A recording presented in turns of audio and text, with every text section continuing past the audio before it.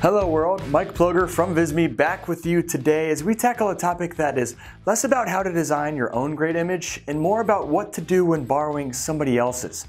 You see, the internet is the world's largest conglomerate of images. Odds are that you likely Googled an image just in the past 24 hours. And while millions of results popped up in under a second, they're not all available for just anyone to use. Copyright is very, very real, and not just in music or in publications. The misuse of an image can lead to lawsuits, cease and desist notices, fines, you name it. And while a download is just a click away, if the proper precautions aren't taken, you could be the one suffering the consequences. However, you're off to a good start because you're here with me, aware of the threat and ready to learn. Over the next few minutes, I'll take you through a visual flowchart to ensure you're not the one hit with any unexpected notices. Let's get started. Step 1.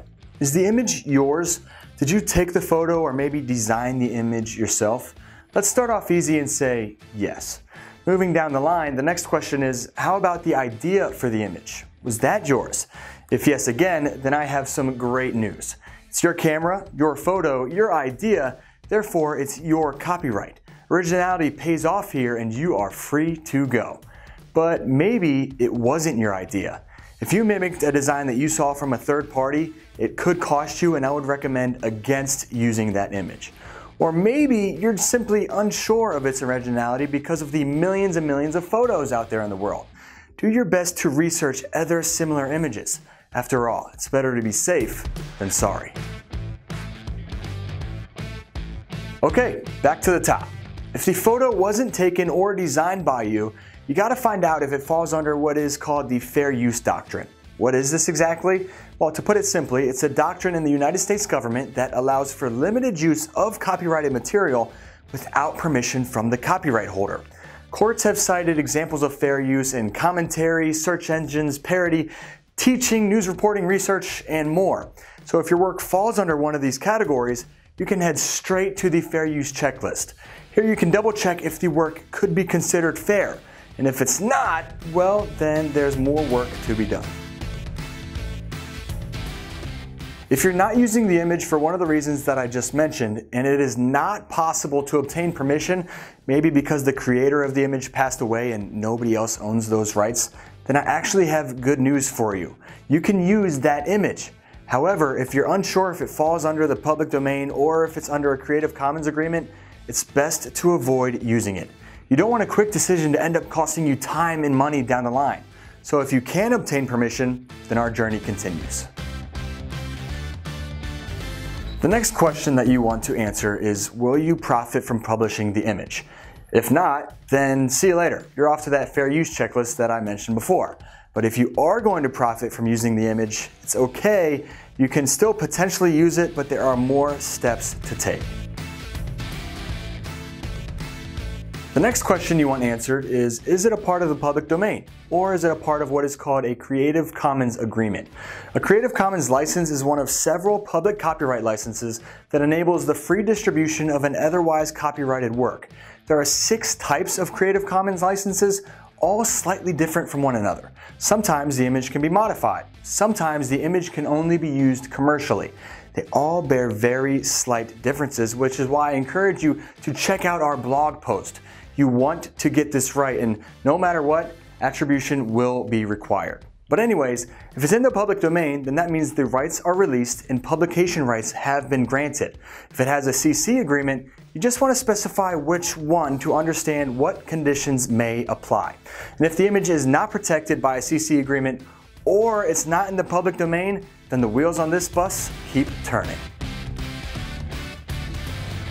All right, it's time for a final question. Did you buy the image or were you granted permission to use it? If yes, then I have some great news. You are free to use that image however you may like. Just beware of the fine print that you reached in your agreement. Now, if you didn't buy the image, you're not going to like what I have to say. You didn't buy the rights, you didn't obtain permission, and it's not in the public domain. You want to move on like you never saw this image in the first place. You want to forget about it completely because you shouldn't use it under any circumstances. Don't hate the messenger here. I promise I'm just trying to help. Now that we've finished the flowchart, I want to remind you to check out that fair use checklist that I've mentioned over and over again.